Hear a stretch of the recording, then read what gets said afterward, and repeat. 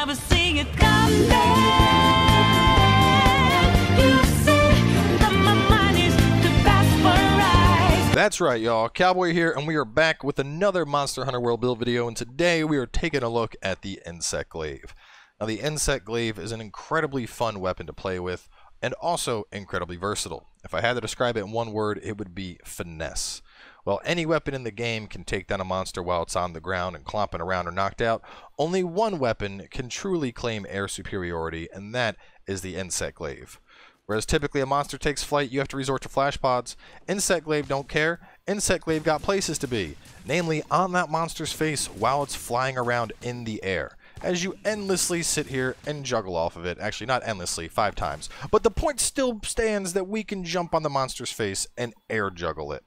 But before we jump into the builds, and that's right, I did say builds, I have a couple of starter variants for those that aren't loaded up on decorations. There's a couple of things that I want to cover regarding the Insect Glaive that are so important to the weapon that if you don't understand these mechanics, you will do less damage than every weapon in the game without question.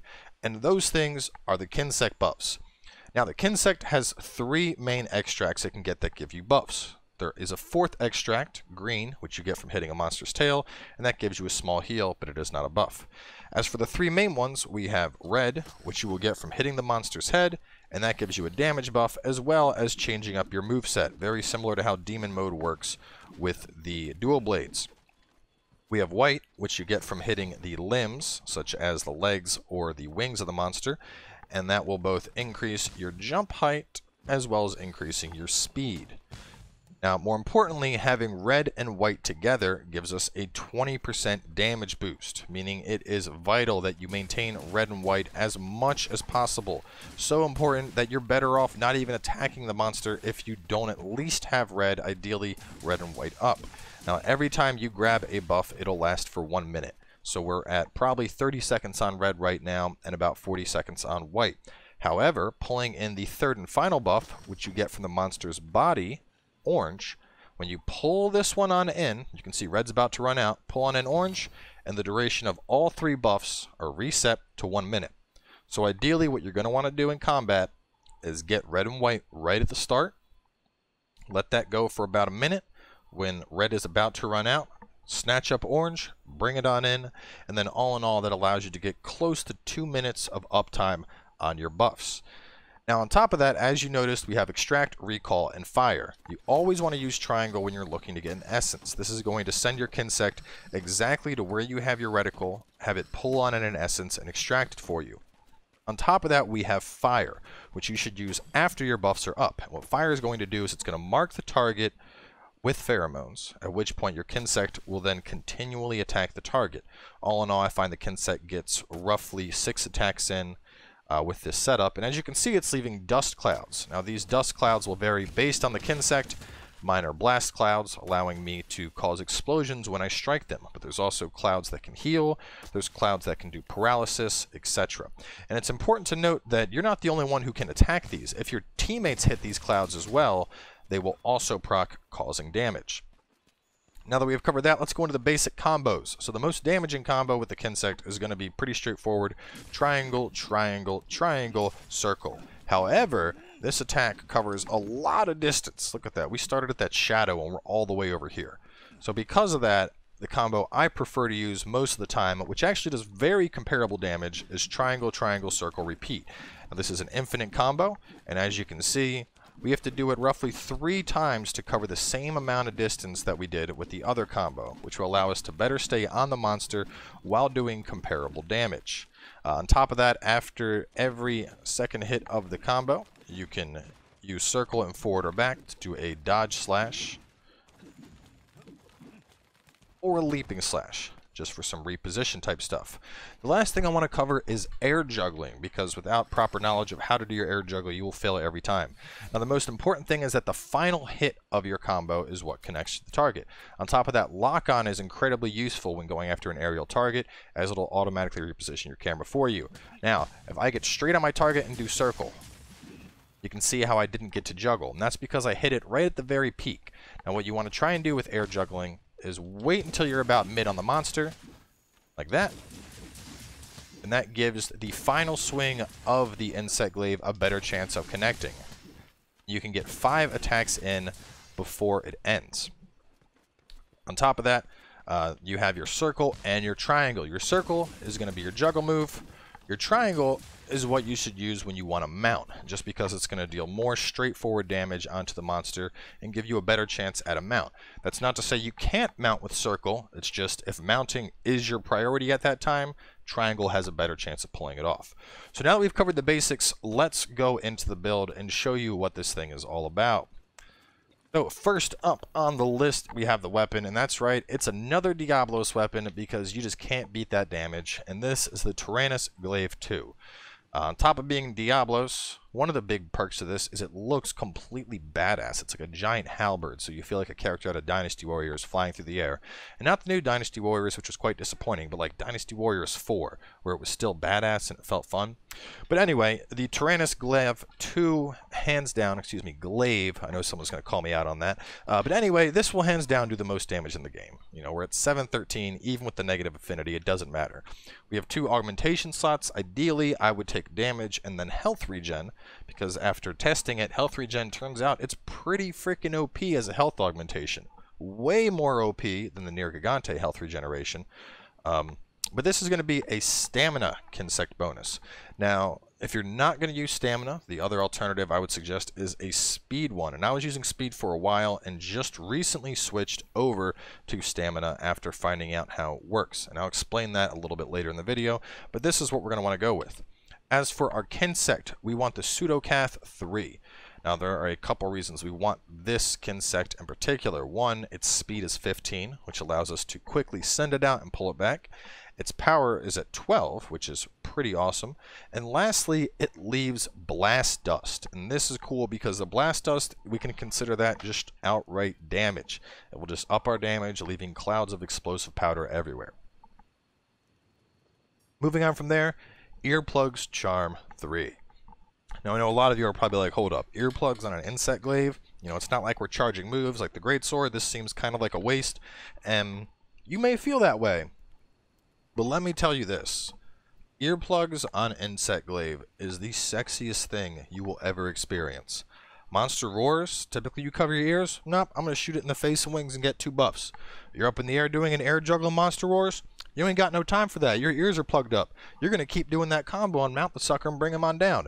It is so nice to have. And it's not that it's necessary. No, it's not.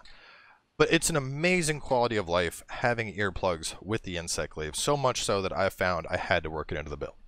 Moving on from there, of course, we have the Dragon King eye patch because weakness exploits, super OP, blah, blah, blah. And then we have the Kushala Sista B and the Death Stench Heal B. Now we're picking up these 2 pieces of gear to have 4 handicraft. The reason for that is, as you can see on the Tyrannus Glaive, it puts us with just a little itty bit of white. Moving on from there, Val Hazak Bracers Beta, not for peak performance, but because it has 3 level 1 decoration slots. And then the Basil Coil Beta for the 2 points in earplugs. Now, pulling all that together and adding in our decorations, of course, we have Elementless, Tenderizer to boost up weakness exploit, Flawless Jewel, just because there's nothing that's really better to work into this, 3 Grinder Jewels, and Sharp Jewel. Now, this is basically the linchpin of this build. You want triple Grinder and Sharp, and then the 4 points in Handicraft. And what that's going to do, as I mentioned before, it gives us just a pinch of white. And what Sharp is going to do is it gives us the Protective Polish skill, which means that when we sharpen our weapon, you'll notice that we get a white aura around the sharpness. See that green aura going up around the white? And that means that for the next minute, we cannot lose sharpness, ensuring that we stay at white damage on our Tyrannus Glaive, giving us massive, massive amounts of damage. And then obviously, when that runs out, 1 cycle, Sharp, ready to go, and we can continue fighting. So put all this together, what do we got? We got earplugs at level 5. Monster roars, don't care about them. Handicraft at level 4, just to get us white sharpness on Tyrannus. Weakness exploit at 3. Speed sharpening at 3. The 2 spare slots, I've gone with Vitality, just because if I'm looking at 2 levels on something, I think Vitality is pretty clutch. Peak performance at 2. We got 1 from the Flawless Jewel and then 1 from the gloves. Protective Polish and non-elemental boost. Now, obviously, this is a fairly decoration-heavy build, so I do have some variants of this. Going over into the change equipment area here. The first one right here is a variant not working with Diablos. Now this will do less damage, no doubt about it, but the main things we're changing here is we're picking up the Destroyer Bow 3, which also is an elementless boosted glaive. It has speed boost as opposed to the stamina boost of the Tyrannus. More importantly, we're picking up the Xeno'jiiva hide here, which will give us 2 points in power prolonger, letting our kinsec buffs last longer. Now, I found this to be a nice alternative if you don't want to go the Diablo route. If you don't have the Pseudoknath, the speed one, you may want to run a Inset Glaive that has the speed boost. So this is a good alternative set, while still providing excellent damage. Running the numbers, assuming we're at white sharpness on both, and you can see I still have Death Stench Heal. We only need 2 points of handicraft with the Destroyer Bow to put it into white sharpness, whereas we needed 4 with the Diablos, so we had to sacrifice the Xeno'jiiva hide and power prolonger to pick up the 2 points handicraft. But at a 1.32 sharpness on all 3 of the glaives we would potentially run with this build. I had 871 damage after sharpness was taken into account with the bow, and 976 with the Tyrannus. Now the Tyrannus dropping down to 1.2 is at 887, which is much closer to what we're running. So you could use the Xeno'jiiva hide with the Tyrannus and just focus around blue sharpness, but I figured if we're going to be able to push that up to 976, we might as well do it. The final alternative loadout I have, and this is one that's really good if you're just getting into the high levels, and that is going to be a build using Vice. Now, a couple things have changed here. We still have earplugs. We still have Basal Coil, of course, giving us the level 5 we're going to need. But Vice comes with default a full sharpness meter. We got some white and some blue on there. So what we're going to do is run 3 priests of Xeno to get razor sharp. That'll help maintain our sharpness. And then working in the hide and the spurs gives us power prolonger at level 3. So altogether, this will give you razor sharp. I slotted in some critical eye jewels for more crit, weakness exploit, power prolonger, and of course we still go for non-elemental boost. I put in protective polish, but it's not needed with this lineup. But I found this to be a really good entry-level glaive build because razor sharp helps to mitigate our sharpness lost until we get a protective polish jewel. And without having to work in the extra handicraft, Vice is actually a pretty good elementless alternative. A lot of people shit on this glaive because of the low base attack, but if we were to look at the 1.32 sharpness, the fact that it already has 20% affinity on it, and that we can boost it with elementless, adding in a damage augmentation, we can put this up to around 778, which, just for the sake of comparison, the Destroyer Bow, this one that we were using, until you get 2 different attack augments, you would actually do more damage with Vice than you would do with the Destroyer Bow. A Destroyer Bow with only 2 attack augments on it will do less damage, even though that's at 605, not showing the elementless boost, and this is only 546. So if people say Vice is crap, tell them they're wrong and misinformed, because it's really not. Vice is a fantastic insect glaive and a fantastic weapon to start with. Moving back to the build, though, the one thing I want to touch on here is going to be speed versus stamina before we move into actually showcasing things. So a lot of people seem to think that using stamina allows your insect to stay out longer, and that is simply not true. Using speed or stamina, it doesn't matter. The stamina bar that we have for our kinsect, which we can see just below the buffs, is going to last long enough that the kinsect can get out roughly 6 attacks. However, pulling it back will regain our stamina. We're down to 1, pull back, send out, pull back. Full bar stamina. And just shooting it and sending it twice. And that is what a stamina glaive does. In comparison, going over to a glaive that has speed, which, while I love speed, because we are at level 15 already, ultimately I decided to pass up on speed. Now this will send it out faster, there's no doubt about it. I can, like, you know, it's basically like a little lightning bolt sending this thing around, you know. Over there, go over there, go over there, but we already have speed at 15, so is it really necessary? That's up to you to decide. If you want speed, you can use the Destroyer Bow 3. Personally, I found I was fine without pushing it even higher, and I did find that I liked the stamina boost for what we're about to see right here. So as you can see, the kinsect stamina is getting to the same level as before. Pulling it back, send it out. Pulling it back, send it out. pull it back. So it took 3 send and retrieves to get our stamina all the way up. And what this basically means is while the Kinsect's not going to stay out any longer with the stamina glaive, it means we can send it out, pull it back, send it out, pull it back, and then remark the target, therefore reapplying our pheromone and then ensuring that the Kinsect does end up getting out more blast damage just because of the effective stamina regain we're getting. So all in all, that is going to break down the build. Once again, just do the quick overview since I did go through all 3 of them with everything right here. There's the current loadout. Main things here, of course, are Elementless, boosting it up, Tenderizer for the level 3 weakness exploit, 3 points in Grinder for speed sharpening, Sharp Jewel with 4 points of Handicraft to ensure we stay at white sharpness, Peak Performance, which will further be augmented by the fact that we're going to augment our weapon with damage and health regen, and because of how many hits we get and the fact that we're in the air, Peak Performance actually works in pretty well, considering the only reason we have the first point is because we want the 3 slots for the Grinder Jewels, and then the second one via a Jum. So, that's going to wrap it up. I know that was a lot of information, so if you guys have any questions, make sure to leave them down in the comments below. Definitely one of the longer videos I've done so far, but either way, let's jump into a hunt and show you just how effective this thing is.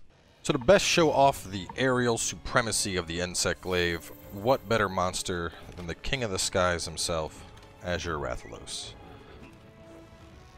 So let's go get our food. I really hate when the tail riders just drop you off in the middle of nowhere. Like if you've already eaten, it's not that big of a concern, but it's so annoying when that happens. Anyway, let's get our buffs up. Oh, put that on a little too early. It's okay. So obviously I have Rocksteady, and I know a lot of you are probably like, why are you running Rocksteady? You already have earplugs. And the thing is, even though we have earplugs, Rocksteady also gives us no flinching, which is just really nice to have in general, especially early on in the fight, 'cause it's going to ensure that we're getting out our damage. Let's go ahead and do a quick sharp just to apply that speed sharpness. And one thing which I didn't touch on before is using the right trigger in your opening move. So using the right trigger will send out the Kinsect. Let's get this asshole to calm down for a second. There we go, there's our white.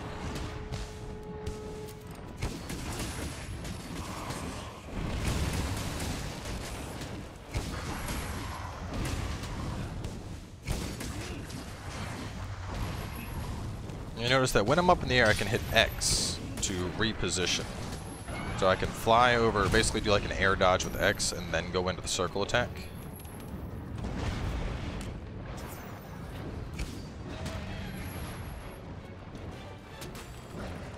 Good old Azurath, always annoying because he wants to just fly around a bunch at the start. Oh, I backed up. I was hoping to get the mount there.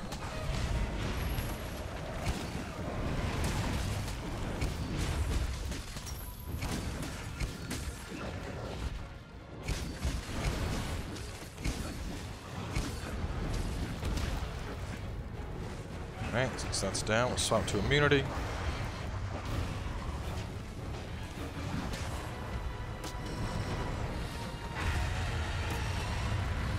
And let's go on and reapply our pheromones.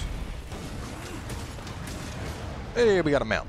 So when you mount with the Insect Glaive, what's actually nice to do is instead of just tapping Y and doing little ticks of 1 damage over and over again, you can actually use the left stick and continually basically just dance across the monster's back with the Insect Glaive, doing considerably more damage. And you can still bring up, you know, make it all the way to where you do your Slash Fury doing this. Go ahead and get the speed sharp.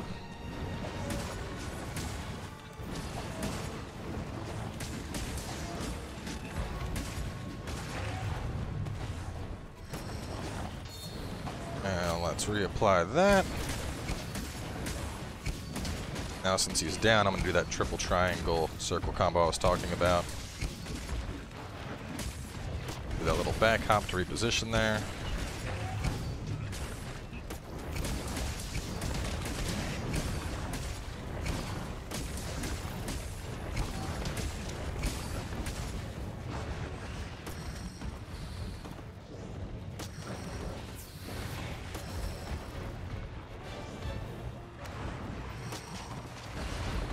Building up our stamina real fast.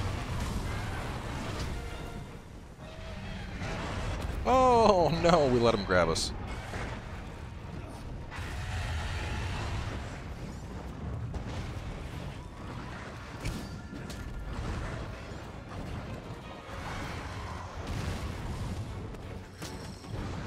No, wait just a second, because buffs are about to fall off anyway.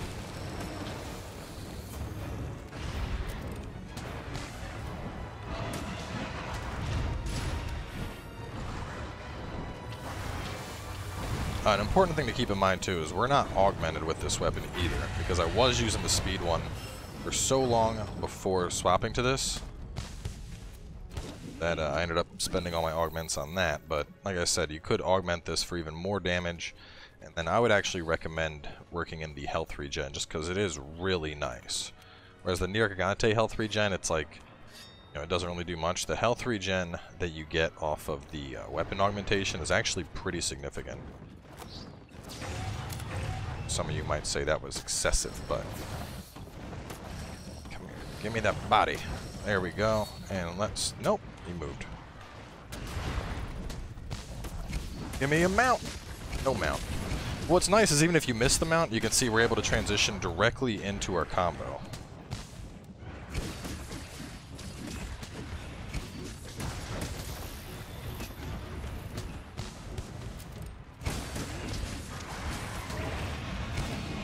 And the tail is off. That's one of the fantastic things about glaives is you will cut tails without even trying. Like, just dancing around on the monster's back, you'll notice tail cuts constantly. And there's our mount, and now a little dance around the back again.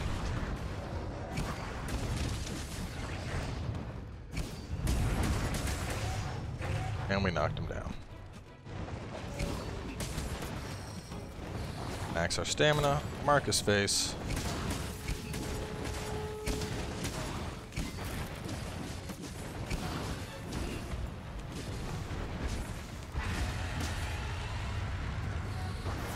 He's about to... Oh, where in your face.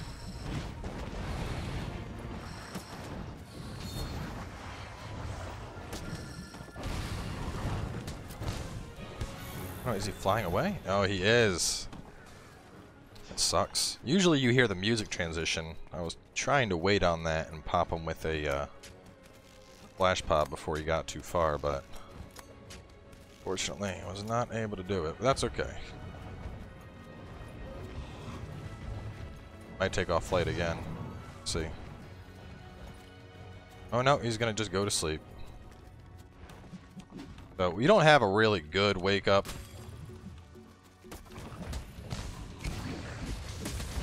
We'll just go on and start tearing them apart. Same as kind of with the dual blades. You don't have a good wake up attack.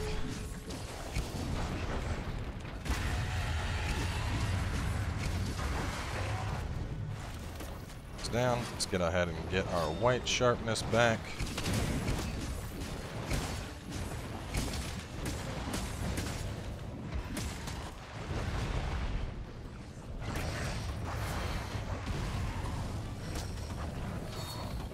Wanted to get the white there. But if you do end up getting orange and you miss your white, you know, it's not the end of the world. Just go ahead and pick 3 buffs up. I'd rather, you know, do that than throw away the orange. And you can always redirect the Kinsect as well. You know, if you get orange and you really want a white, you can redirect it. But because, you know, this fight's about to be done anyway, as you can see, I'm not really that worried about redirecting it. You know, he was already limping. 1 minute was more than enough to clean this fight on up, so wasn't really like I needed to you know, redirect to pick up white and then pull in orange a minute later. But I mean, as you guys can see, that was pretty cut and dry for Najur Rathalos. You know, we were constantly on him while he was in the air. We were easily staying on the target. I mean, and that's all there really is to the insect glaive. You know, you have such a high uptime on targets because, you know, land or air, it doesn't matter. You're gonna stay on him. That it really is a fantastic weapon. And honestly, I stand by my word that it is incredibly fun, if not the most fun you'll have playing with Monster Hunter, just because You know, typically stuff takes off into the air, and you're like, oh, now I gotta go chase it. And, you know, like, yeah, he retreated and he went all the way up there, but, you know, typically a Rathalos fight, they're just flying around all over the place, and you're like, somebody get a flash pod and get this freaking thing out of the air. Insect Glaive, you're just like, you want to fly? Let's fly. So it really is a ton of fun to play, and on top of that, just a fantastic weapon all around. So either way, that is going to wrap things up for my Insect Glaive build.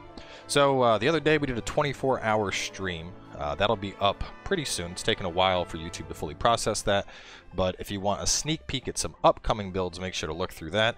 As for the next build to showcase, I'm not sure which one I want to do next, but I have both Longsword and Lance are going to be coming up. So which one of those comes first, I don't know, but they will both be up relatively soon, and then those will be followed by the Hammer and the Greatsword. So, as always, thanks for watching. Any questions you guys have, or just general comments, drop them down below, and we will catch you guys with our next Monster Hunter World Build Showcase.